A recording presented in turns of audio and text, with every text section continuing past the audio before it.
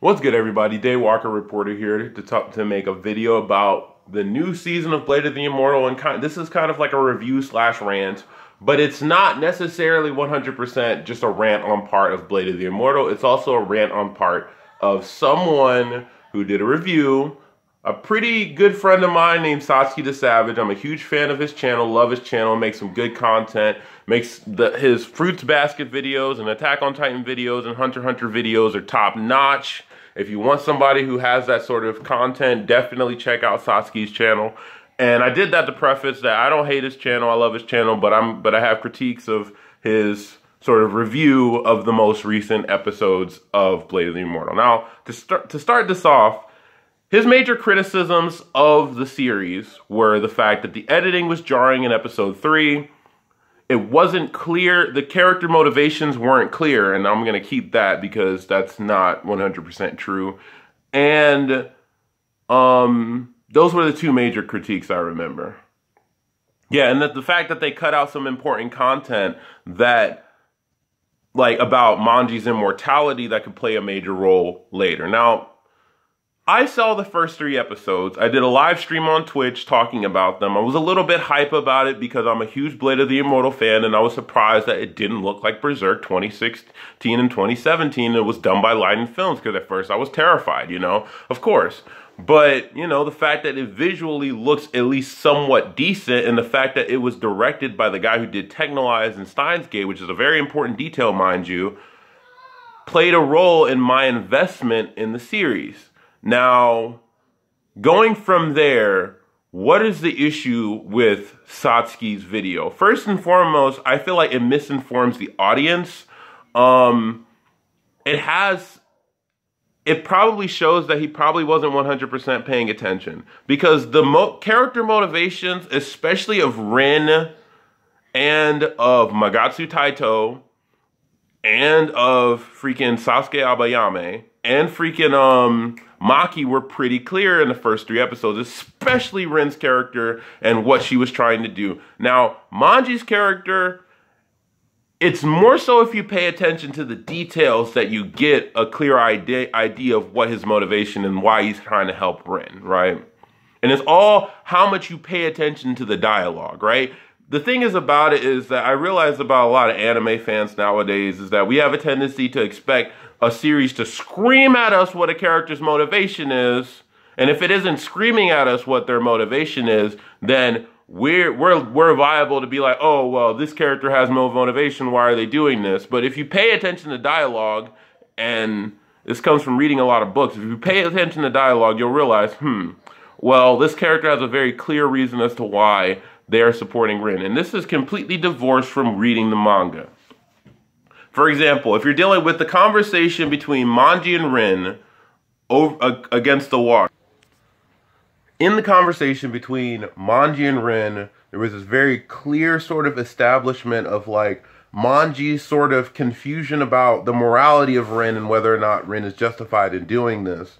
And he questions Rin very, very starkly, asking her about like why does she want to go against the Ito Ryu? And then Rin talks about how they did all these sort of terrible things to her family, to her mother. And then, like, based off of that dialogue, I don't know how you can make the assumption or make the statement that character motivations aren't that clear. I mean, Manji's character motivation, if you really pay attention to the very first episode, you look at the very first scene of the very first episode, we see a scene of a girl running. That girl who's running is established a little bit later to be his sister. And it's established because there's this guy who kills her. And the guy who kills her ends up stabbing her and Manji together.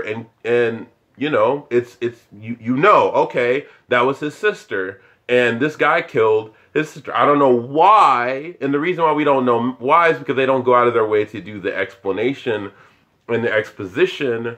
But this is kind of like where I would say go read the manga. And I feel like sometimes a lot of people think that an anime is supposed to be a one-to-one adaptation when a majority of the time it isn't. If you look at Berserk 1997, it's mostly a trailer for the manga. Like, there are entire moments that they cut out, and I think it's specific that they cut those moments out so it incentivizes the reading of the manga. And one of the clearest examples of this, and why I feel like this is the case, is because the manga of Blade of the Immortal is continuing right now with its new arc, and it's, I mean, to be specific, it isn't written by the same person, but, you know, which is reason to be kind of concerned, but, you know, there's a reason why they're kind of incentivizing people to read Hiroaki Samura's manga, because his manga kind of stand out and they're in like a realm of their own. Now, Rin's character motivation is very clear. We see a scene of Rin's family get killed, of her dad get killed by Kuroi Sabato. And Kuroi Sabato is basically a center point of hatred for her for a majority of the first half, for the first half of the first episode. And it's very clear because you see a scene of Kuroi Sabato killing her dad. And then later on we see a scene of her going to try to kill him, and then we see her mother's head on his shoulder.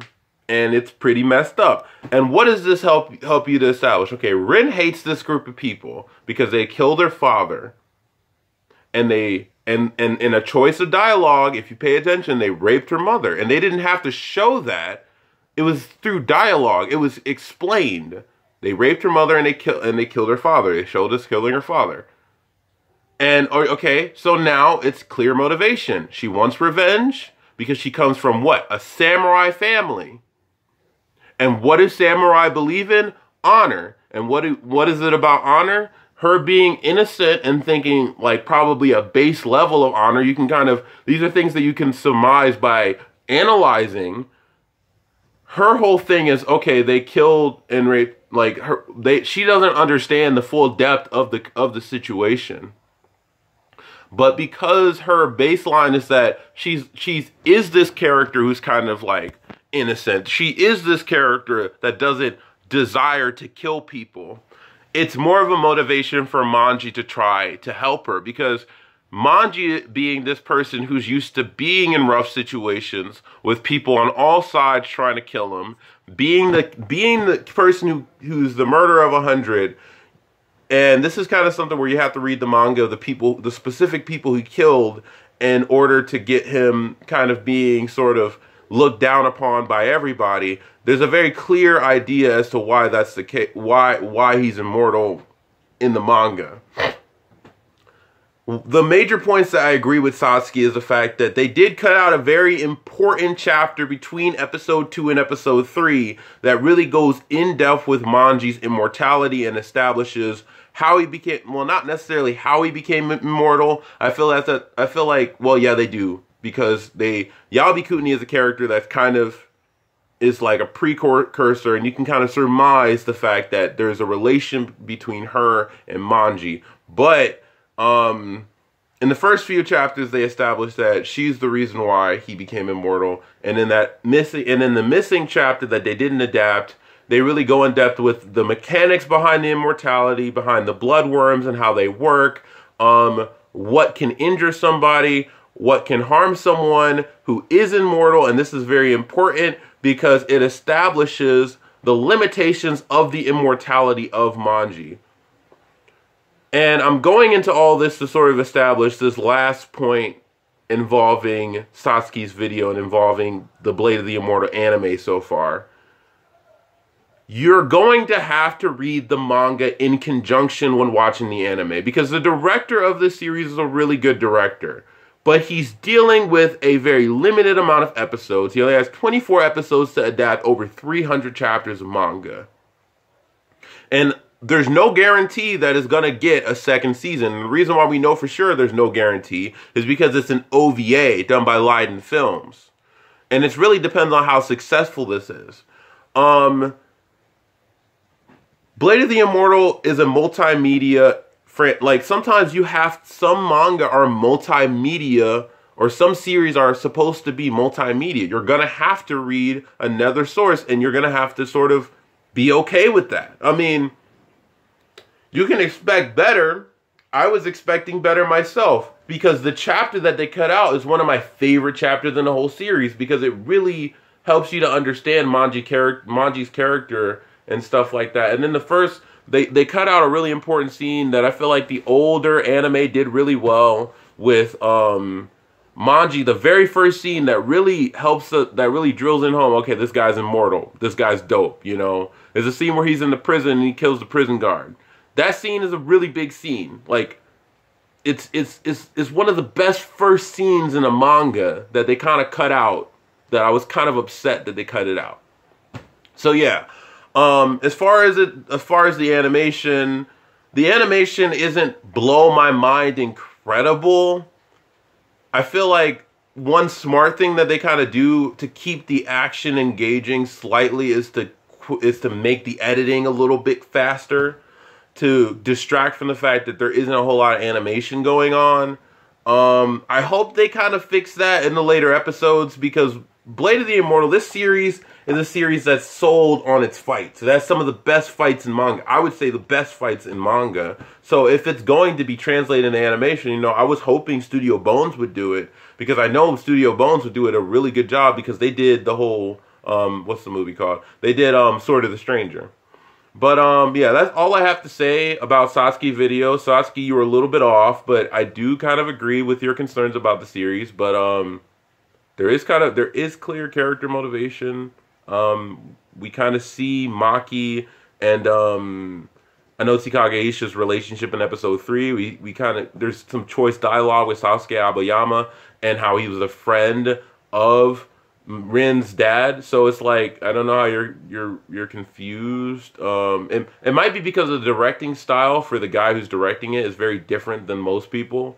But yeah, I still liked your video, Satsuki, but you're gonna have, well, yeah. Don't get angry. Peace out.